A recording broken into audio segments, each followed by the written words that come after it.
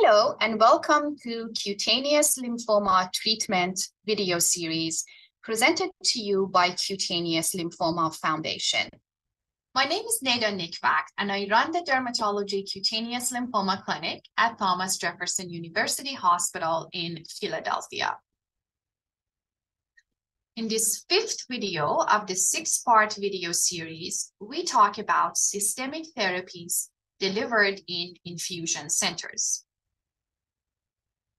These treatments are generally reserved for patients with advanced disease or hard-to-control disease, including those with blood or lymph node involvement of mycosis fungoides. Let's talk about a unique treatment called extracorporeal photochemotherapy or extracorporeal photopheresis, ECP, that can be administered in specialized centers or blood banks.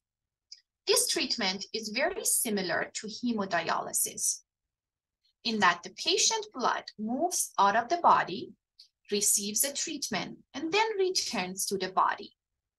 And the way it works is that blood is spinned or centrifuged to separate the white blood cells, that include cancer cells, from all other parts of blood.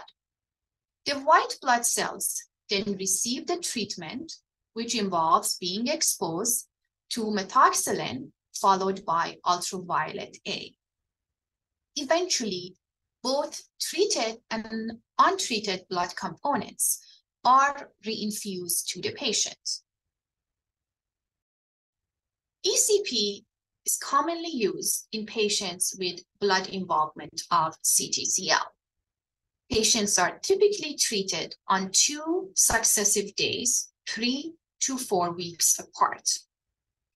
The response rate to ECP goes up when it is combined with interferon or bexarotene. These treatments are discussed in video number 4. And now we will talk about anti-cancer drugs that need to be administered in infusion centers. A new treatment recently approved by FDA for relapsed or refractory mycosis fungoides or Sézary syndrome is mogamulizumab. Mogamulizumab is an antibody that binds CCR4. CCR4 is a protein marker found on the surface of CTCL cancer cells. Mogamulizumab is effective in patients with blood involvement by mycosis fungoides. It is administered weekly for the first month, then every 2 weeks. Most common side effects are rash, fatigue, and diarrhea. While the patient is receiving mogamulizumab, we need to watch for development of mogamulizumab-associated rash, which is a side effect of mogamulizumab treatment and must be distinguished from disease progression. Now we discuss romidepsin, which is from a class of medications called histone deacetylase inhibitors or HDAC inhibitors. We discussed an oral form of HDAC inhibitors called vorinostat in video number 4. And here we discuss an infusion form.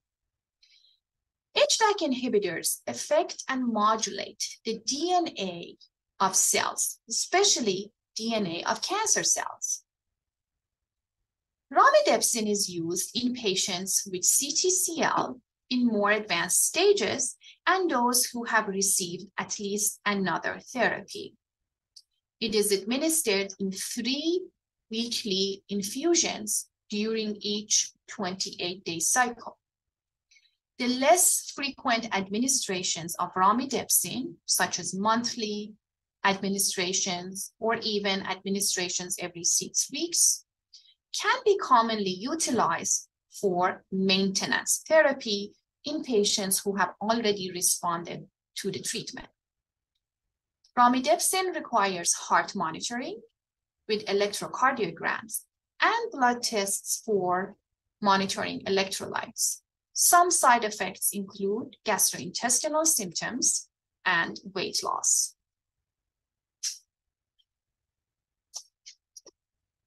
Brentuximab vedotin is an antibody that binds CD30, another protein marker on blood cells. Upon binding to CD30, it goes inside the cell and delivers a death signal to the cell it attaches. CD30 expression is commonly found in mycosis fungoides with large cell transformation and in anaplastic large cell lymphoma. Therefore, brentuximab vedotin is an appropriate treatment for both entities. Brentuximab infusions are generally every 3 weeks, and a common and limiting side effect for brentuximab is neuropathy, which is tingling sensation of hands and feet.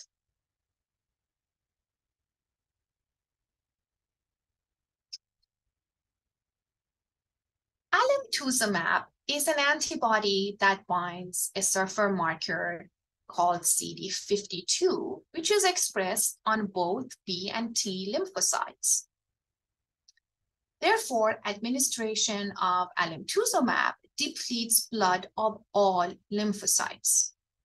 Alemtuzumab is used in patients with high blood involvement by CTCL to quickly reduce blood burden by disease. Patients on alemtuzumab must be carefully monitored and should receive antibiotics and antiviral therapy to protect their immune systems because they will not have any lymphocytes while they are being treated.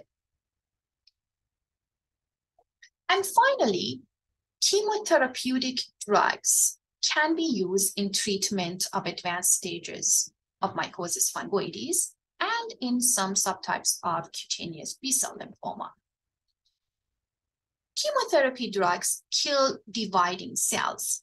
Cancer cells tend to divide more quickly than normal cells, and this makes them target for chemotherapeutic drugs. Chemotherapy is used in advanced stages or in patients with relapsed or refractory disease. Patients on chemotherapy can develop many side effects, and they need to be carefully monitored by physicians. Commonly used chemotherapeutic drugs in CTCL include gemcitabine, liposomal doxorubicin, pralatrexate, and pentostatin.